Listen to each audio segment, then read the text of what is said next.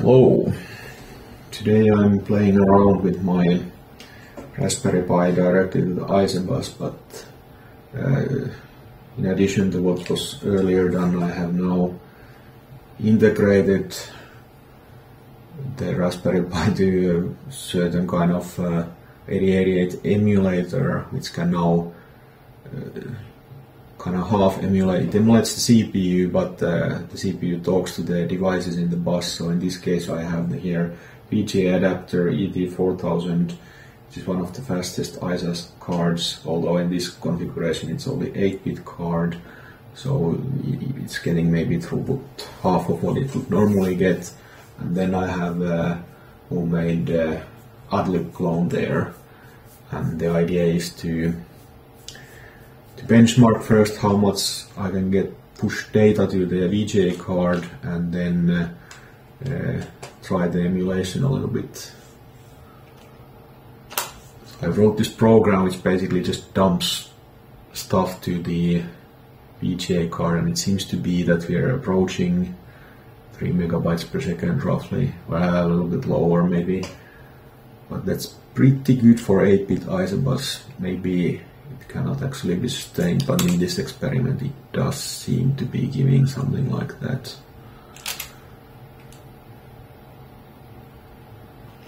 And I'm also not seeing any particular garbage on the screen, so maybe it's fine. Let's see. Of course, my emulator, it's a bit nasty code, so that's not gonna be so fast, but it should work for some. Maybe optimized it quite a bit. So I was unable to get the video BIOS to run successfully, so I'm running my own video BIOS, but the game should still utilize the card the normal way. This is a little bit funny because the text mode, due to lack of working video BIOS, I'm just outputting the text on the screen, the Raspberry Pi screen basically. But I can, if I go to start the program, like Prince of Persia for example, it's running its data to the VGA card, and also the data to AdLib is running to the real hardware.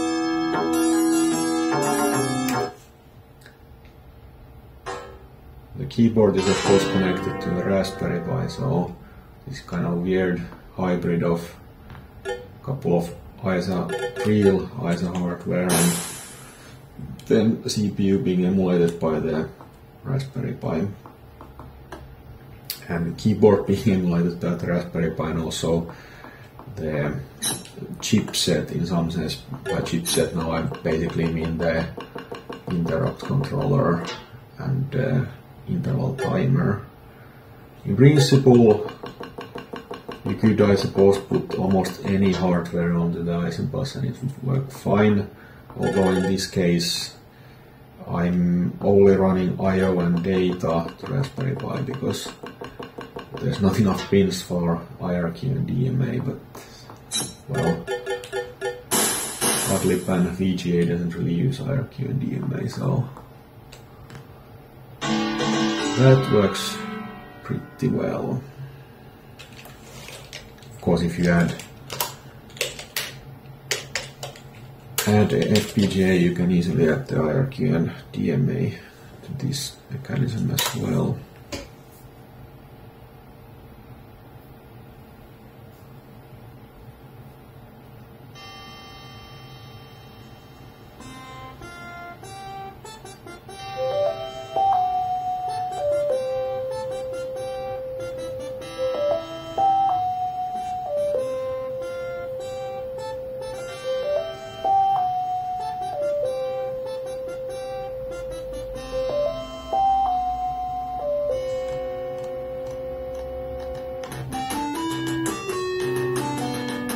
Yeah, it's a bit slow down. I should optimize my emulator a bit. Also, this is only Raspberry Pi 3. there is the supporting PCB from Raspberry Pi to the Isobus. It contains only single chip, no other components basically. Well, there's a pull-up resistor for the ready signal, but the chip that is on the PCB it's latch, because 8-bit ISOSLOC it has 20 address lines and 8 data lines and then 4 pins for the control. So Raspberry Pi only has 28 pins, so I need to do latching for the higher order bits of the address. But that's pretty much all there is.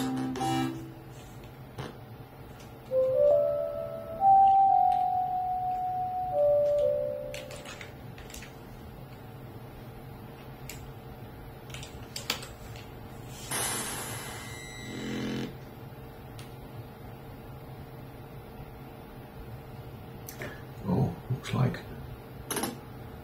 there's something a little bit weird in the palette that I probably need to fix, but pretty minor. Yeah, the Space Quest 3 is using a little bit unusual graphics drawing routines. Internal stack overflow, that's interesting.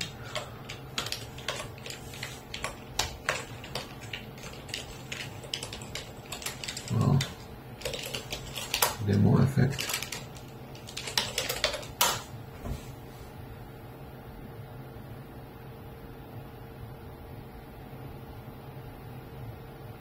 Yeah, also my BIOS is quite homemade, custom. There's no original code, so it's a little bit finicky at this point. But stuff is still working.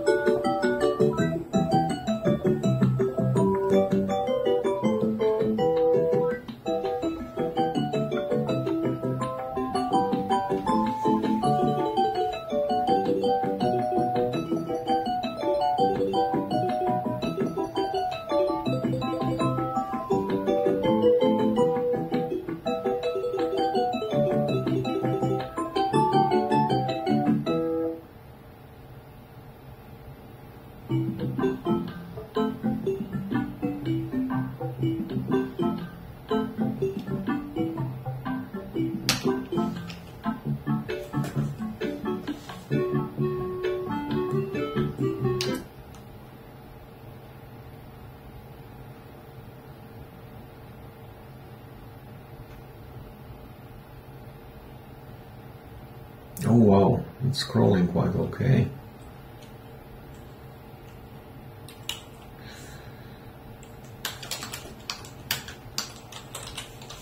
Oh, that's funny.